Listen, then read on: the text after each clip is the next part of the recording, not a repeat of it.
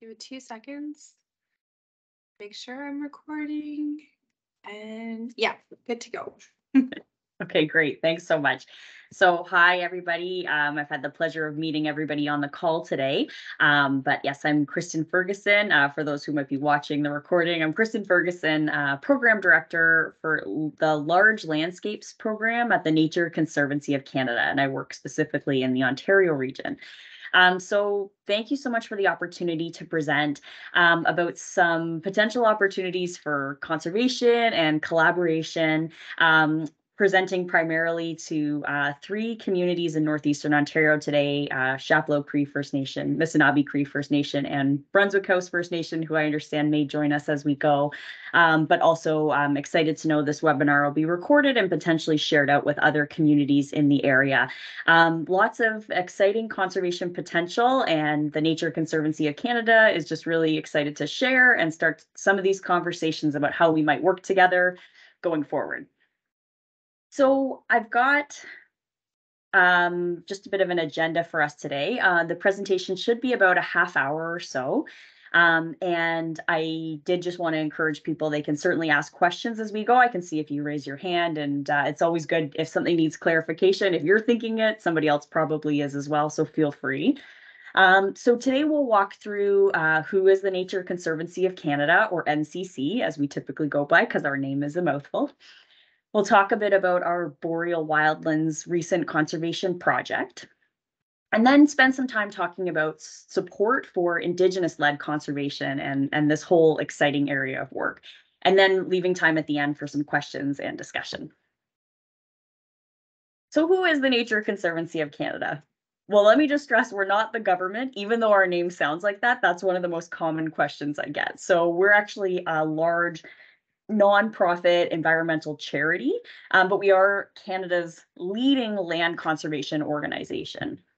We've been around since 1962, and I would say that our focus is really on habitat conservation. So for me, that means protecting whole habitats, protecting the forest, the wetlands, the rivers, and everything that can be found within those systems, from the species at risk to the medicinal or culturally important plants, to the mycorrhizae in the soil, really the whole ecosystem. Once you protect the habitat, you protect everything in it, and that's what gets us really excited. In addition, we're excited about people in nature and that connection between people and nature, and understanding that conservation just doesn't happen as well without people closely involved, and that people deeply benefit from nature and conservation. So rather than seeing conservation as we protected this and drew a line around it or put a fence around it, and then people are here and nature is here, it's about the interconnectedness of the two. And that's really, I think, how we have success in this area.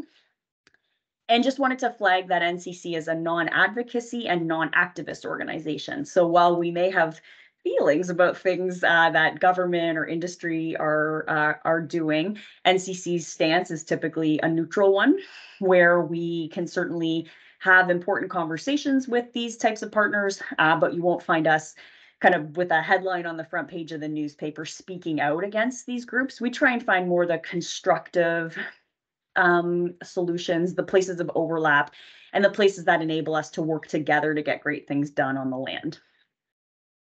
So a few facts about NCC.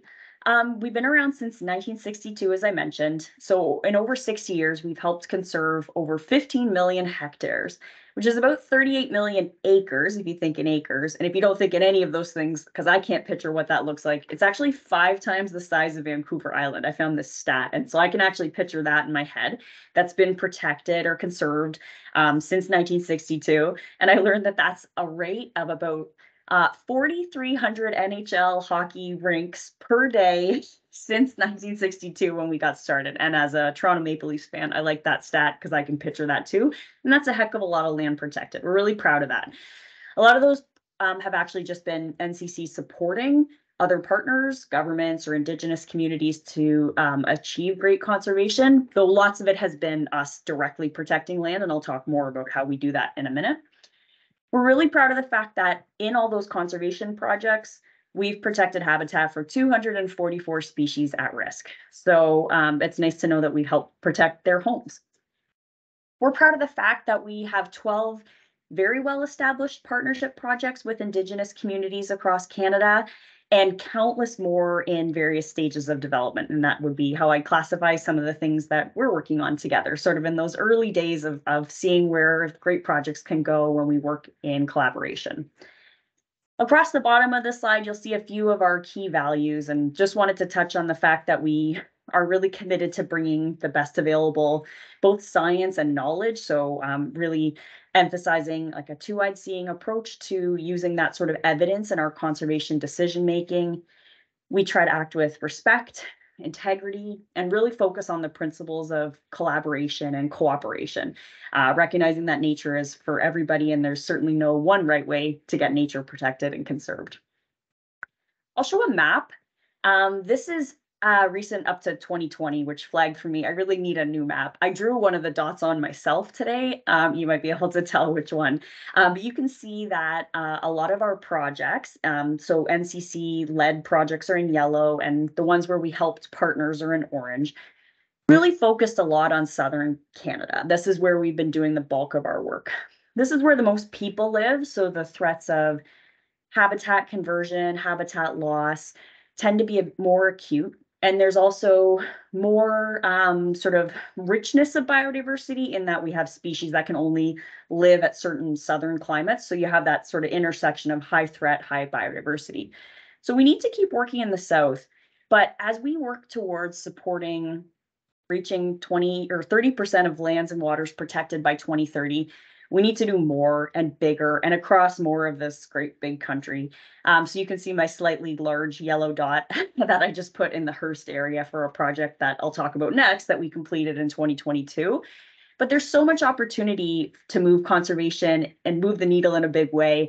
And the way NCC works further up through the northern parts of the country. And I see most of those projects as ideally being Indigenous led or having a strong component of Indigenous input and insight and leadership.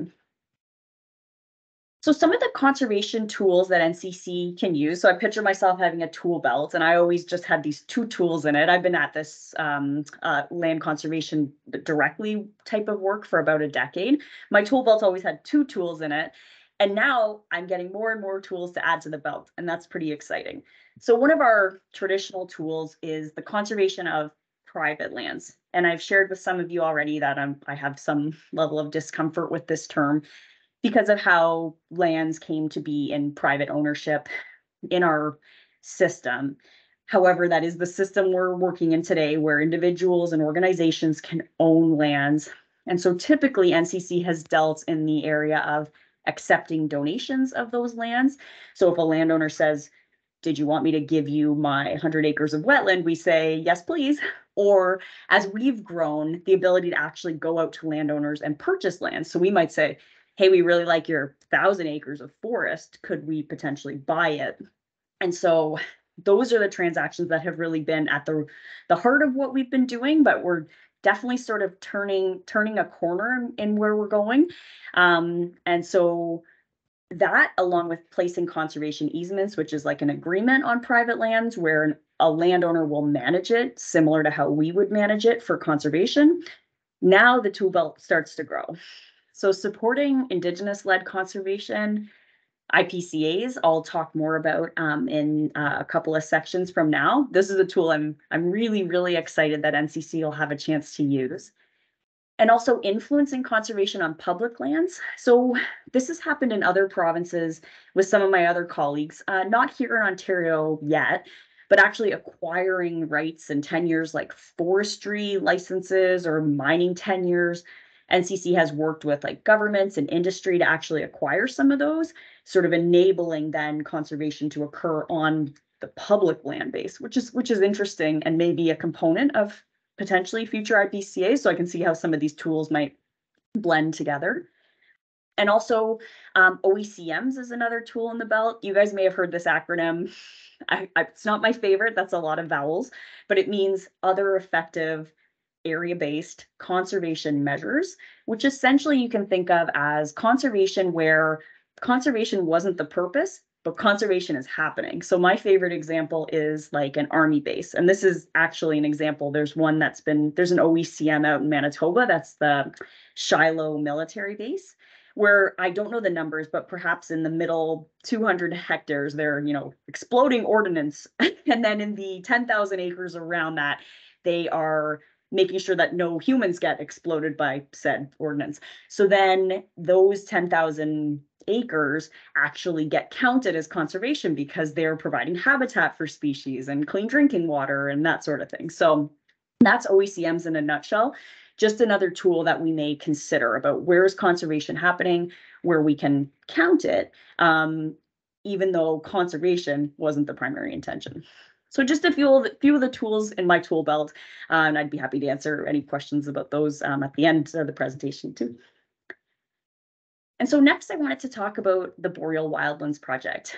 That's this project that always lives behind me on my team's background, and also in my heart. This is a really special place, and I really see the opportunity here to collaborate with local First Nations, such as yourselves, on making sure that we continue to care for this place over the long term, so it has the best possible outcomes for people and for nature.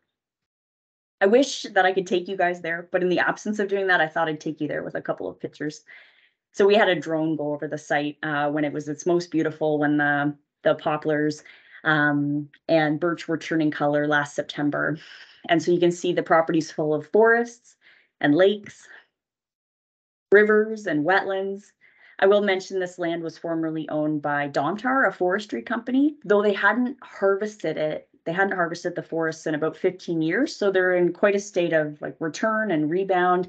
And it's pretty darn nice and natural and gorgeous out there. And we're really excited to have had the chance to put this place aside from future industrial development. And you can just see some more shots of it. So I hope those pictures make you smile the same way they make me smile, because I think we all share a real love for this incredible landscape that is the boreal forest. So to put that on a map for you all, this is where the what we call the Boreal Wildlands property is located, just south and southwest of Hearst. Some of the notable features on that landscape would be the Missinaibi River running east of the site. So the site is everything in those orange blocks. It's kind of in three pieces. And then Nagagamesis Provincial Park and Highway 11, you can see on the map, running east to west. And also that sort of yellowish blob is the clay belt, the Great Northern Clay Belt. So that big ecological feature that sits on the landscape. I guess it's a geological feature in that it's the former lake bed of glacial Lake Ojibwe, and therefore is quite clayey and low and flat and holds a lot of water. And as a result, this property is actually almost 50% wetland. And I'm a big fan of peatlands and all the amazing things that happen in them. So that's a pretty exciting one to us.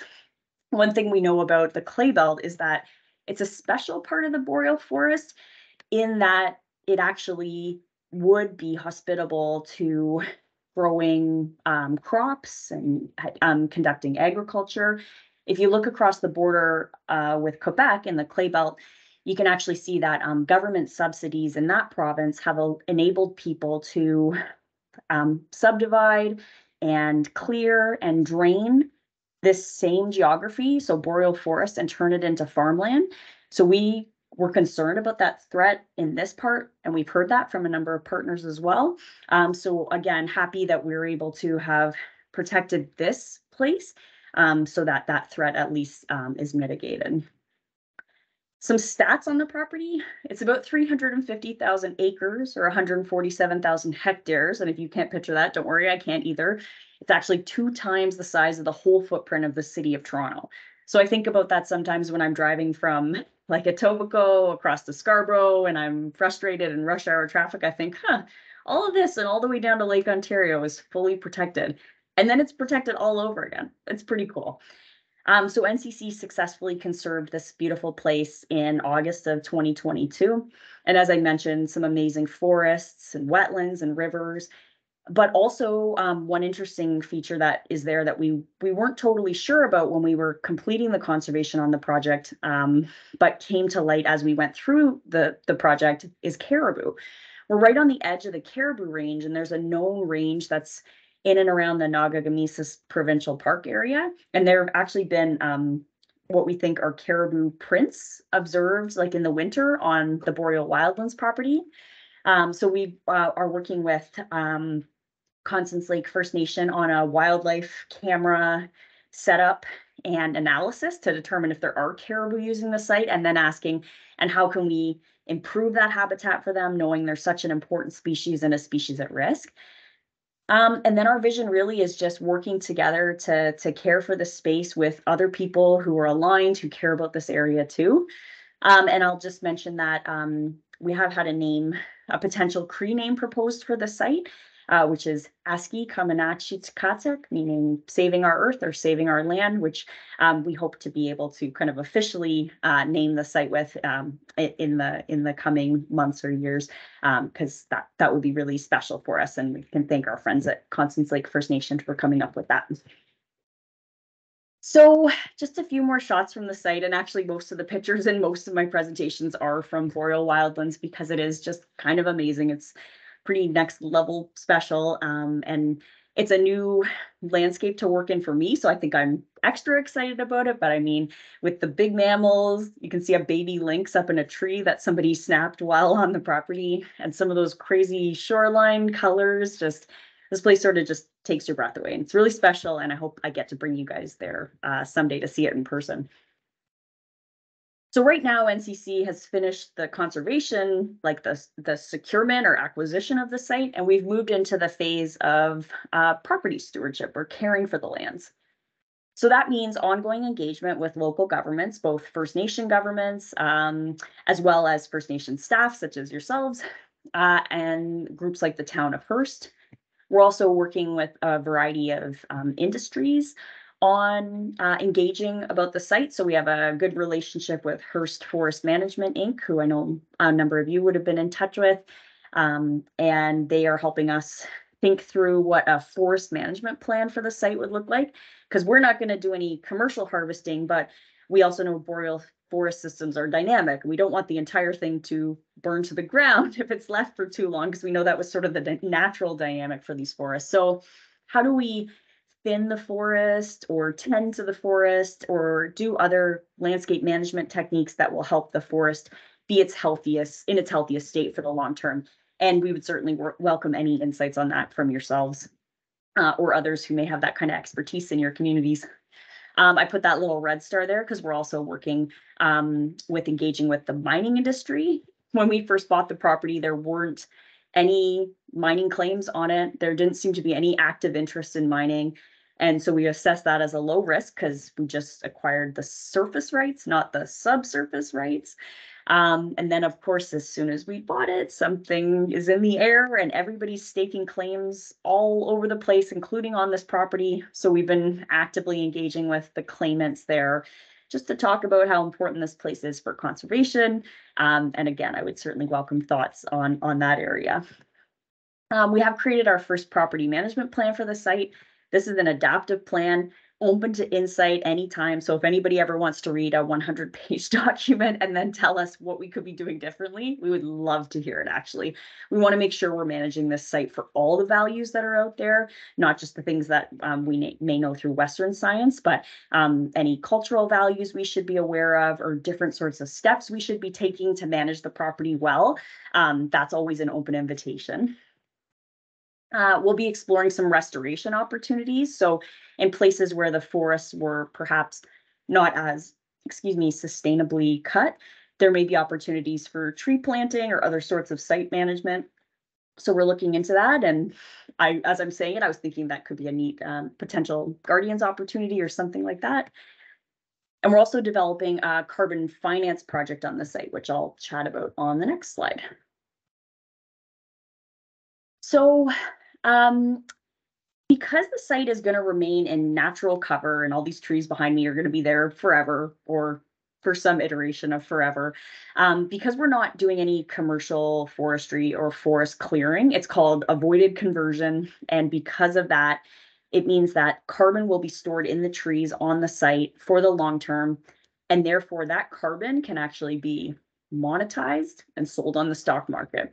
I'm still wrapping my head around a lot of these concepts. There's a whole team at NCC responsible for carbon projects. That isn't me, but it is an interesting opportunity to sort of acknowledge the carbon storage role that these properties are playing.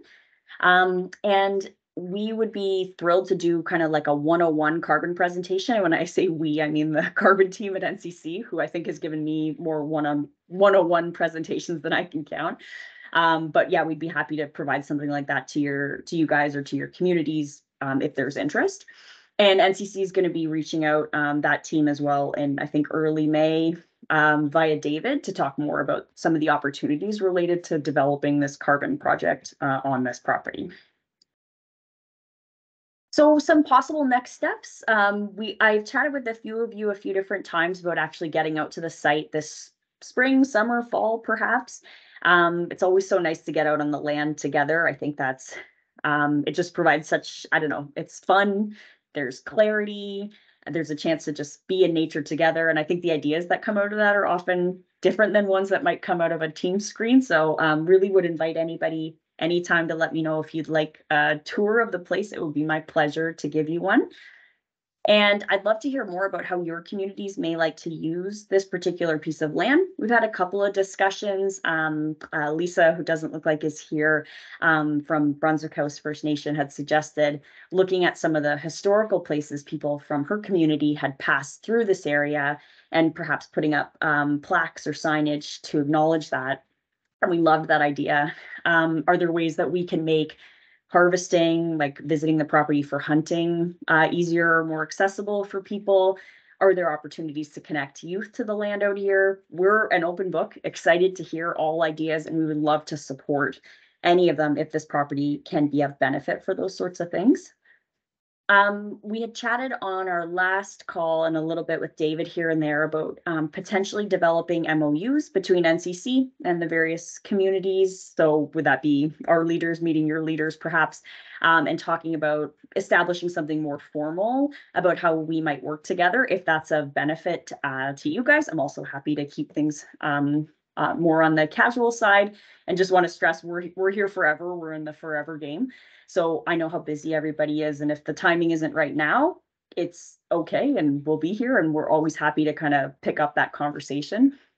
And I also wanted to flag any time spent with NCC engaging about this initiative. We certainly want to support that appropriately with honoraria, recognizing how important everybody's valuable time is. And I would love to get advice from any of you about the mining interest in the site and any creative ideas about how I might address that, because I'm sure you have dealt with all of this in your territory for some time, and it's kind of new and scary to me, though it's been interesting having the conversations with claimants directly. A lot of them, when they hear it's conservation, sort of go, oh, I'm going to pack up shop. But yeah, I'd love to get your thoughts on that too. And then I will just spend the rest of my presentation talking about supporting Indigenous-led conservation. So when Isabel and I were talking about putting together this presentation, I said, is it really appropriate for a white settler to be talking about Indigenous-led conservation? How do I do this in a good way? And I really appreciated her support. And I found a way that I am most comfortable talking about this, which is borrowing words that were beautifully written in the We Rise Together report from the Indigenous Circle of Experts that was published in 2018. It reminded me how excited I was when I first read that document about the ways that NCC could support Indigenous-led conservation. So that's actually where a lot of these great ideas are going to come from. So at NCC, I mentioned we have a lot of established partnerships across the country and many more in various phases of being established. But our key guiding principle is building long-term, meaningful, and respectful relationships with Indigenous peoples. This is how we're going to move conservation forward. It has to be together. It has to be respectful and on the timelines of the people that we want to be engaging with about it. I think those relationships are working because they are grounded in this mutual respect and this love that we both share for the land. And I think that will take us a long way for sure. NCC believes we can use our capacity, expertise, influence, maybe that's those friendly relationships we have with government, to support Indigenous-led conservation projects, be an ally, be a partner in joint initiatives. And it's our goal to keep expanding our understanding of the land and how lands are managed, and continue learning through Indigenous knowledge and history, and all the values and invaluable knowledge that's held within your minds and hearts, and those in your communities too. So this is that report I mentioned, We Rise Together. I'm sure many of you have seen it, and if you haven't, it's available online, and I'd highly recommend skimming through it from time to time. It really is quite full of hope.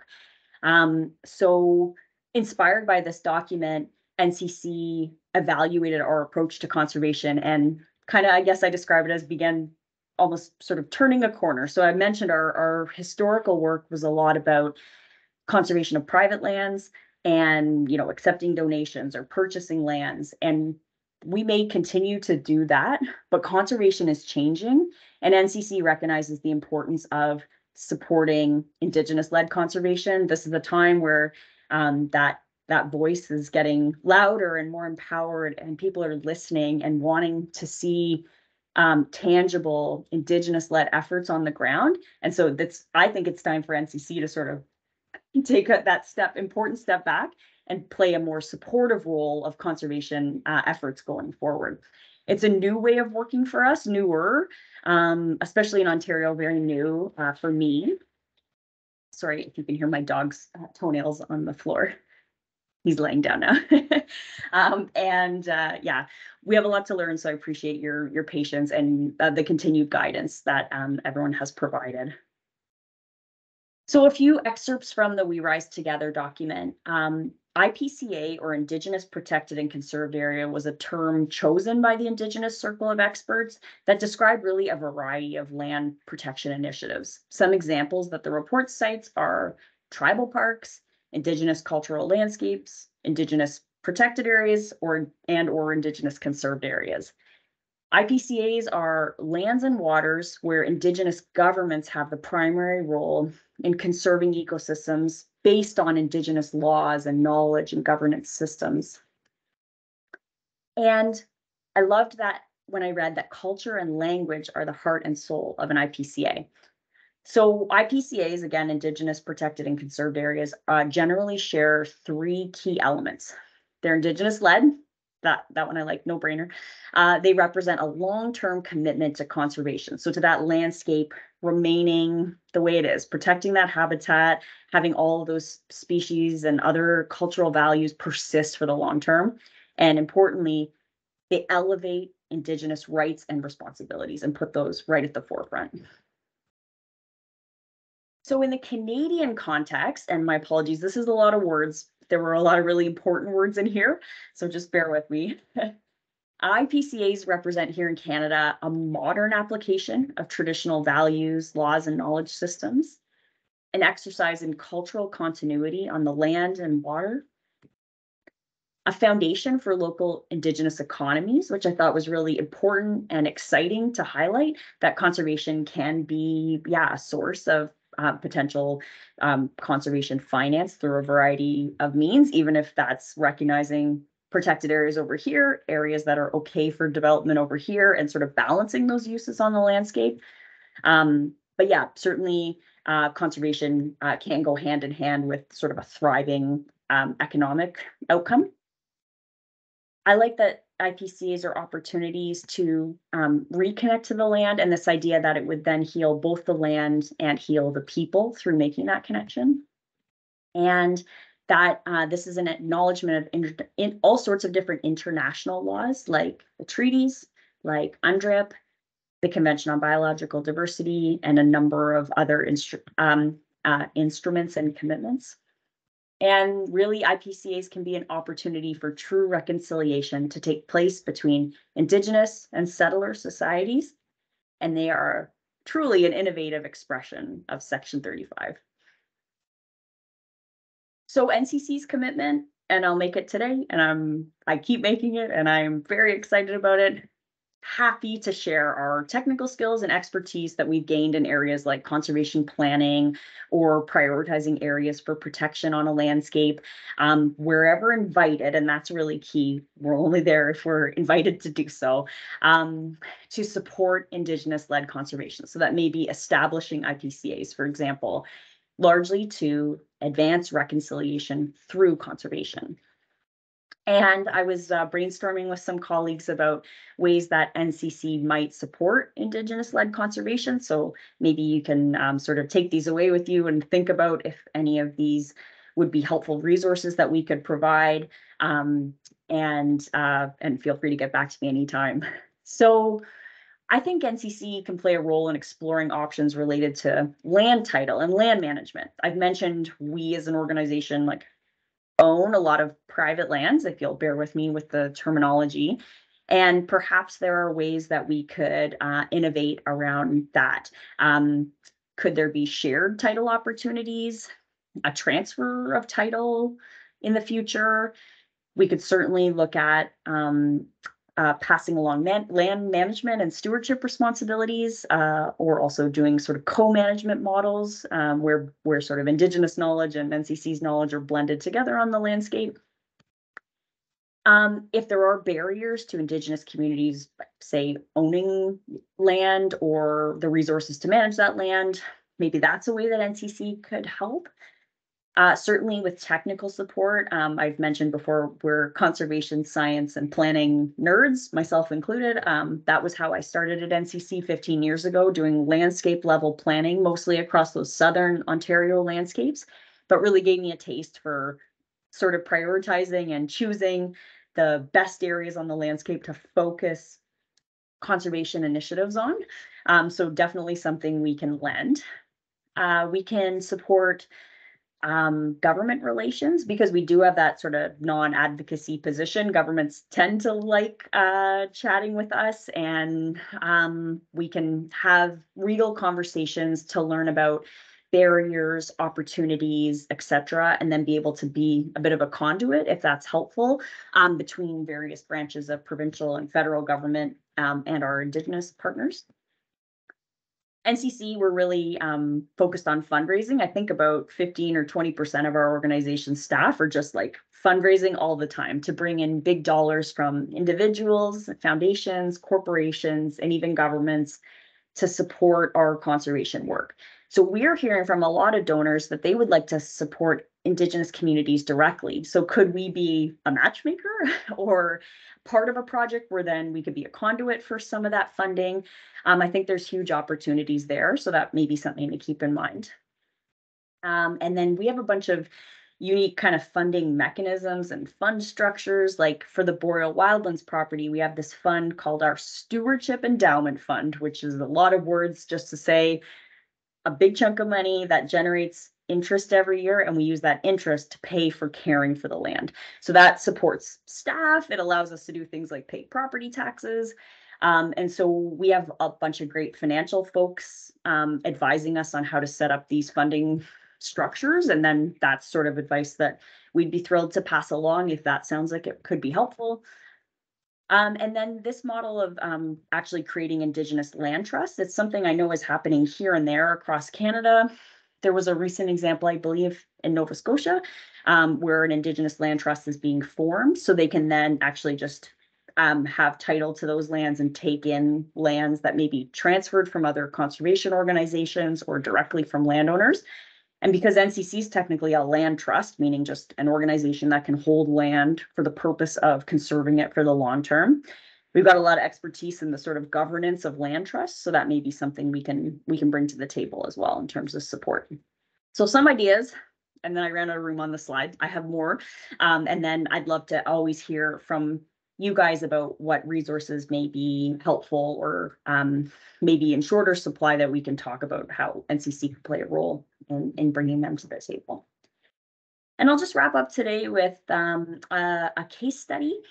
And so this case study was provided to me by a couple of my colleagues who worked supporting the Cree Nation government in Northern Quebec in the creation of a new protected areas network. So it was pretty exciting and innovative stuff, and I was thrilled to get to learn about it and happy to share it with you today. So from what I understand, it was all about creating the relationship and building the relationship and building the trust. In the top right corner in the middle is my colleague, Kristyn McDonald. who I know was a central part of this project, and explained that it took many years to work through and to grow relationships and to build that trust where NCC could kind of be at the table and an important part of this planning initiative that was eventually a really awesome success. Wait till you see the map. I think it's so cool. So the timeline for this one was in 2012. The Cree Nation government in the EUHE area released the Cree Regional Conservation Strategy that was then finalized in 2014. And in 2015, the Cree Nation government partnered up with NCC to advance some of the goals, knowing that NCC had some interesting conservation data, sort of that Western science data, and the ability to perform these really like detailed, dorky, exciting prioritization analysis with GIS, like across a landscape to help identify priorities. That's sort of the bread and butter of our work. And it is really cool and complex, and we all love it. So definitely something we're always happy to bring to the table. And then I understand the Cree Nation government was meeting with the Quebec government and sort of reviewing some of the technical approaches and priorities in this planning exercise. And then for a period of 2 years, the Cree Nation government led a series of community meetings and interviews with land users and tallymen to document and map important Cree cultural and land use features within these trackline areas that made up the planning area and the territory that was the planning was being done for. And then an assessment of both scientific and cultural values were combined to then identify priority areas for conservation in the territory. So once again, the Cree Nation government was back with the Quebec government talking about how to sort of deliver these proposed protected areas to help everybody with our work towards meeting imperatives, which were, at the time, 17% of lands protected by 2020, 25% by 2025, and 30% by 2030 now. And it was proposed that about 6.9 million hectares, which is like 17 million acres across EUHE, be put forward for consideration to be established as reserves. And then I understand that the Cree Nation government and partners submitted to the federal government, Environment Canada, for funding through the challenge funding that would finalize the establishment of protected areas and include a Guardians program for long-term monitoring. So the outcome here was this crazy cool map where all the green areas were the existing protected areas in Quebec, and all the red areas were what actually got through as like new protected areas.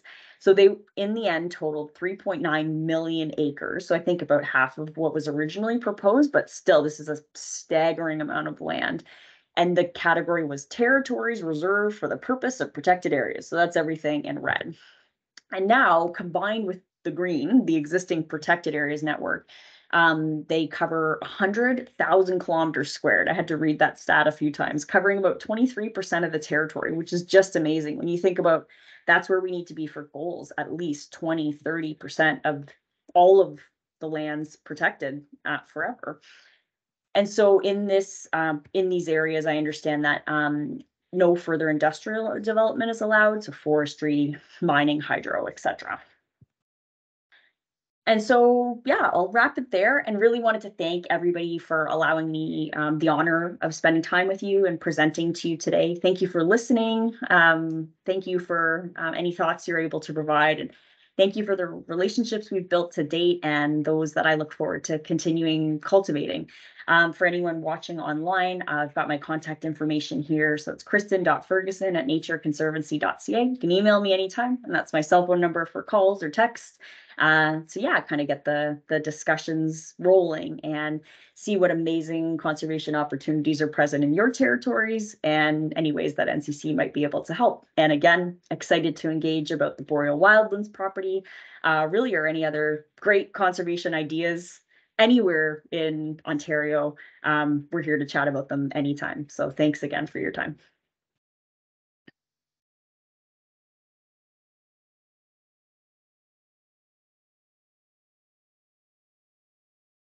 Thanks so much, Kristyn. I'm gonna stop, excuse me, stop the recording.